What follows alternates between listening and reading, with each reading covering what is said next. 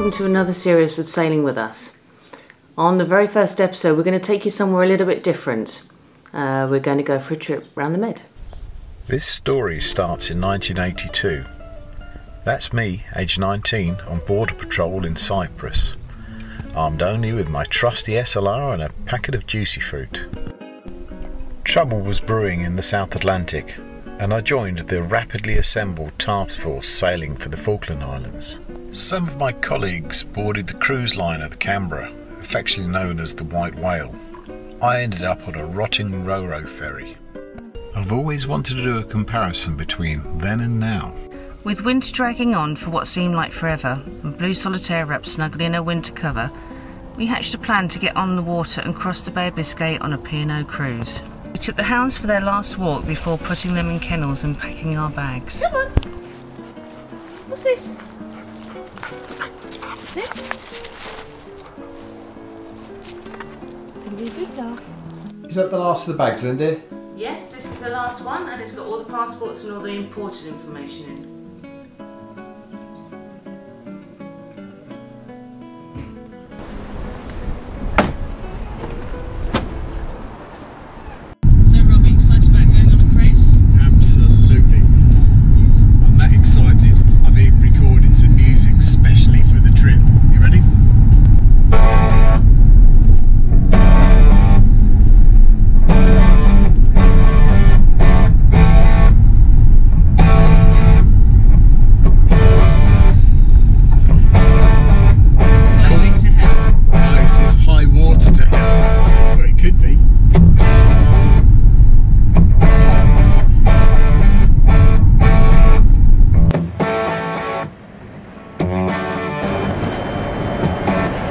Last time I was here was in 1982, and it wasn't a holiday. This is going to be our home for the next 3 weeks. P&O have been super efficient, not only loading us, but all the provisions for the trip. Before leaving port, we had to attend our muster station for a life jacket drill. Although we had a pilot on board, our departure was delayed while the Azura appeared out of the mist.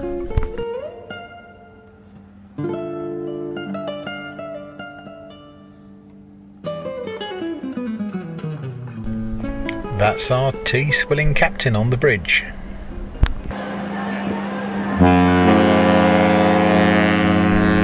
What on earth did they put in her tea?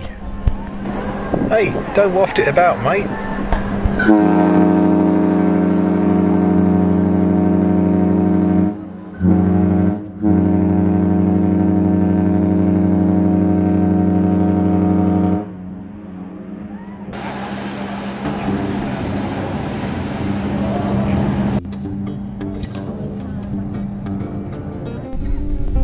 Once the captain had performed the mirror signal manoeuvre technique, we left the dock and headed out into the Solent. Our route took us around the east of the Isle of Wight, past the Nab Tower and into the English Channel. We steamed on through the night, arriving at the Isle of Ushant shipping lanes early in the morning. We continued to steam on a southwesterly course, clearing the continental shelf. However, lurking in southern Biscay was a storm, and we were heading straight for it. Incidentally, the weather pattern was exactly the same in 1982.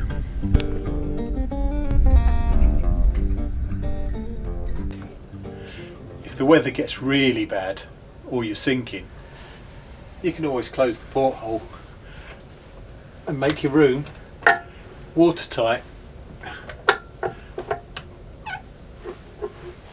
Rob just has to play with things.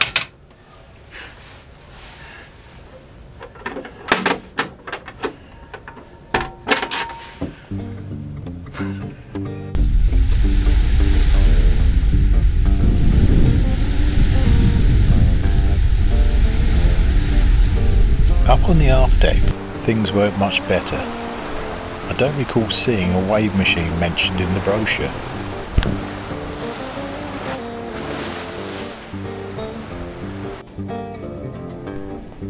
One of the quietest places to chill is in the gym. and clock up a few miles on the cross trainer.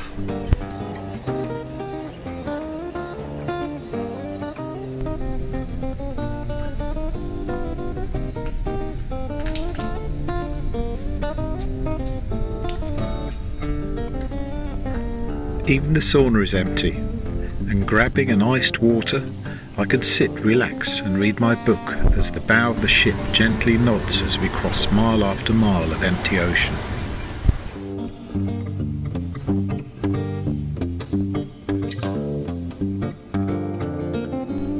Meanwhile, up on top deck, I'm having fun doing a pop quiz.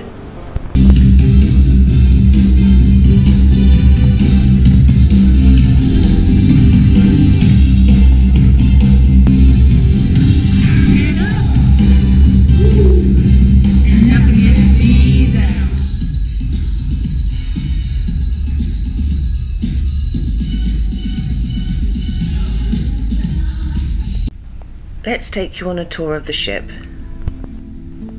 Oriana was launched in 1995 and still holds the Golden Cockerel trophy as the fastest P&O ship in the fleet. She weighs in at nearly 70,000 tonne, 1,800 passengers and over 700 crew, in comparison to my Falkland Islands ferry with twice the amount of troops and a ship weighing only 20,000 tonne. At the end of this long corridor is our cabin. We have a television in the room and 4 wardrobes.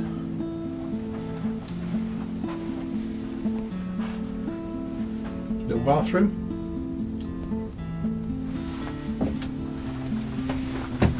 Beds. And a shower that you have to run round inside to get wet. I wouldn't recommend a forward cabin because they come with bunk beds like this.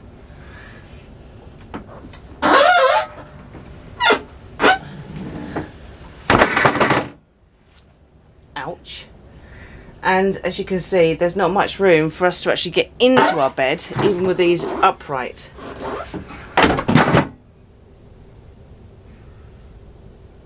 It's Easter and Rob's bought me some lovely Easter eggs. Are they free range? Definitely.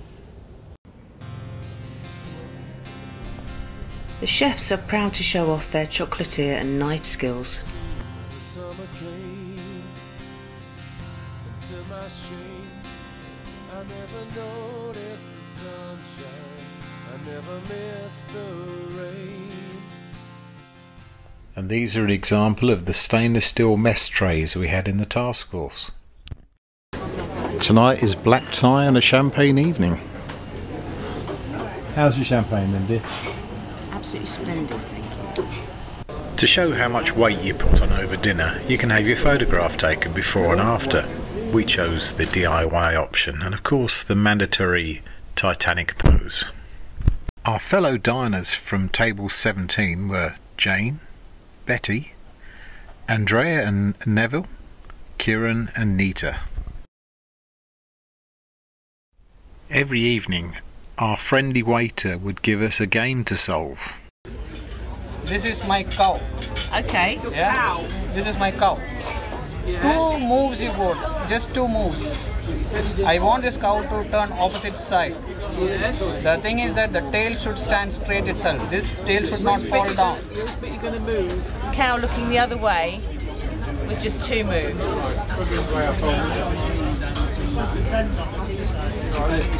With the tail still upright. And the tail is still upright. Well done, sir. Thank you, sir. No lighty, no likey. After dinner, sometimes we'll go and watch a movie, or perhaps even a show. This character actually came runner-up on Britain's Got Talent.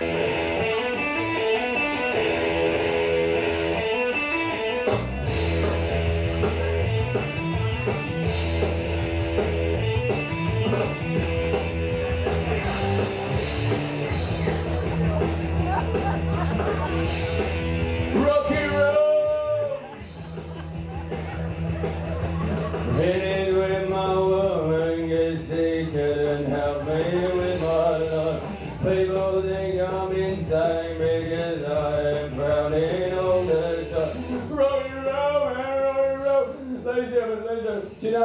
am. That's right, Theresa May.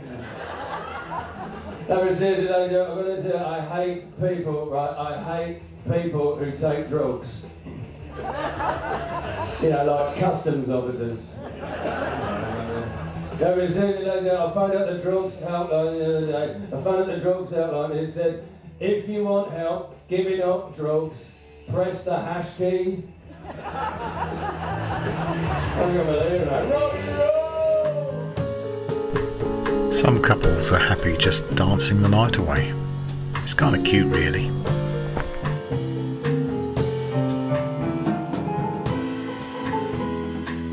Or if you want to be a real rebel, you can go and do some extreme dad dancing. Our favourite watering holes were either the Lord Tavern or live music in the Crow's Nest.